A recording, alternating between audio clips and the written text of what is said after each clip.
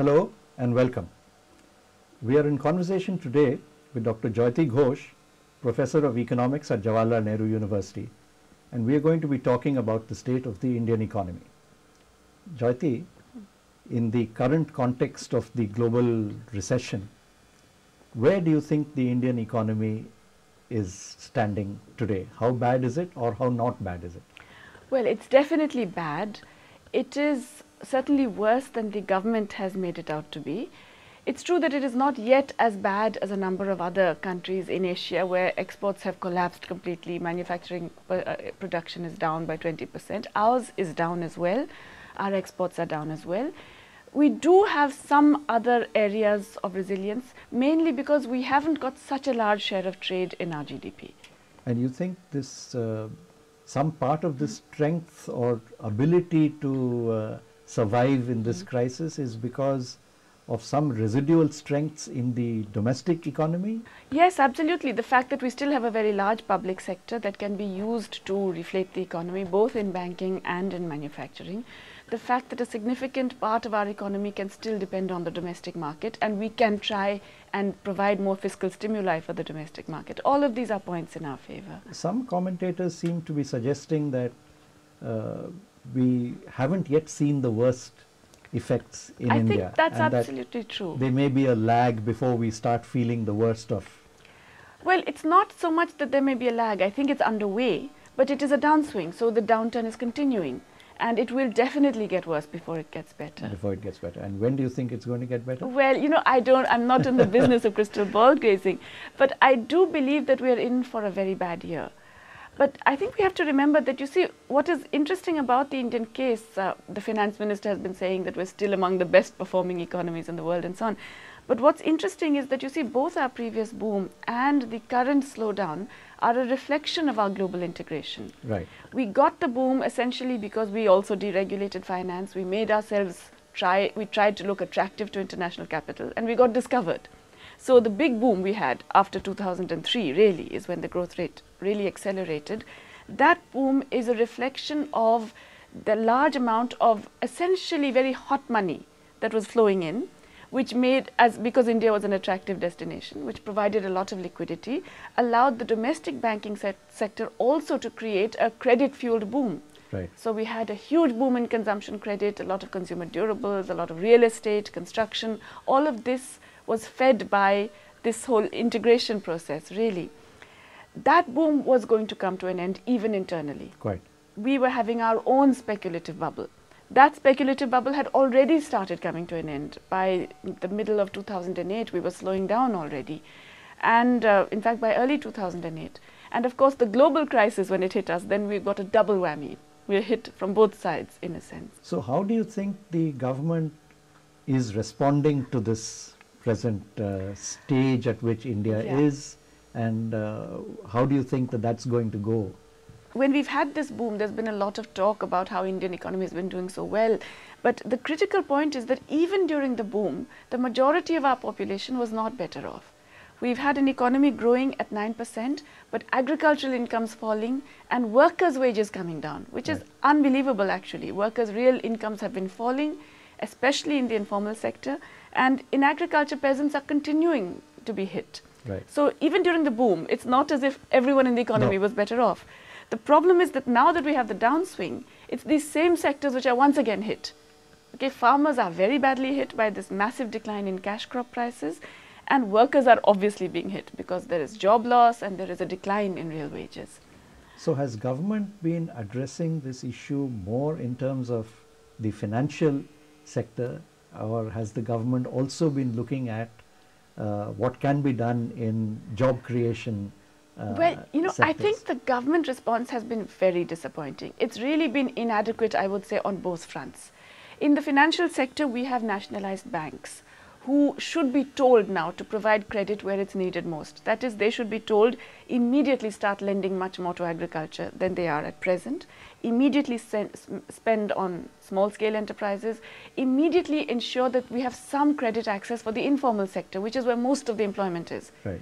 We can do that because the public sector owns these banks. Right. It hasn't happened.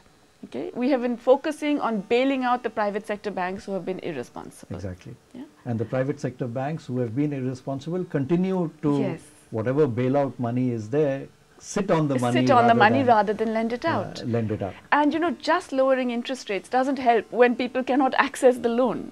Right. So this whole idea that all you have to do is just keep lowering interest rates and things will get better, that's also, not going to work. So what do you think the government should be doing then? Well, that's the point. It must spend. In other words, you have to have fiscal stimuli. Everybody in the world knows this now. The trouble is that the Indian government has a very small fiscal stimulus, and even that is again mostly subsidies to the big guys. It's tax cuts, it is subsidies to large corporations, it is not in terms of direct spending. What it should be doing is, it should first of all significantly increase resource flow to the state governments. Not just allow them to borrow more, but give them more plan funds. Right. Okay? Because they are the ones who are responsible for health, education, infrastructure, all the essential things that affect the quality of life. So state governments who are in very bad shape at the moment, they should be getting lots more money. Okay? Secondly, there should be a big increase in the employment program. We should just universalize it, start it in urban areas, extend it to every adult, put lots more money in there, because there is in fact a huge problem now of unemployment and inadequate wage incomes in the countryside. And that's an automatic buffer. It's a really good stabilizer of incomes. It provides rural demand, it increases rural industrialization, it does all kinds of good things. Right. But the government, particularly in the last decade and a half in India, has been following a trajectory of policies which would not allow them in that sense to do what you are suggesting. That's been the story the last 10 or 15 years. Yes, so you're absolutely do you really right. see the government now in a crisis responding differently, or are we going to see more of the same? You know, I think it's interesting what you say, that yes, governments, regardless of their original political, the central government has operated in a certain way which pushes a neoliberal economic framework. I think, however, politics does make a difference. I think the 2004 elections did make a difference, because the UPA government and the National Common Minimum Program, they were good. They actually did force some change of direction. There was more money spent on the rural areas. There was more credit to agriculture. We did have a National Rural Employment Guarantee Act. There were certainly some positive changes which were forced by politics. Right. Again, we're in a situation now where politics, I do believe, will force some change. And I do hope it's for in a progressive direction, because the economic reality is of worsening material conditions for most people, and a government that is not meeting the minimum requirements to make things better. Right. And to what extent do you think steps over the next year or 2 years, which India takes or needs to take, is going to be linked to potential revival in the global economy, or is it going to be despite the problems in the global economy? You know, globally there's a downturn, and Yes. this is a downturn that could be quite prolonged Right. depending on how different governments respond. Sure. But I think we have to also recognize that this is going to be a phase, a global phase of much more inward-looking economic growth. So that there's going to be protectionism in the US, there is likely to be much more protectionism even in Europe. There is certainly going to be a tendency for economies to sort of hunker down and try and solve their own problems. Now, this is likely to make global problems worse. Yes. Within that context, though, I do believe it gives countries like India, developing countries like India, a chance to push for our own autonomous development trajectory, which we have discarded. Right. We didn't do a wage-based, domestic market-based growth. Let's try that now, because now the global situation is forcing us to look in that direction. That's what you would like Yes. to see.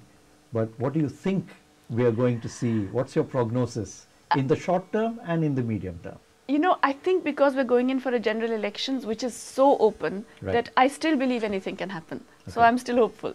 I'm not pessimistic. You're not pessimistic No. in the short term. What do you think is going to happen in the medium term? I'm even less pessimistic in the medium term, because I do believe that the Indian economy has a huge potential, that we have a potentially large domestic market which we can exploit in different ways if we do go for a wage-led growth. If the politics can actually reorient domestic strategy, I think that we're entering a global phase where it's much more possible to do national development strategies, simply because the global economy is in such disarray. Yeah. But I noticed a big if Yes. in what you said, and I think it's that if that we are going to be watching Absolutely. in the months and years to come. Thank you very much.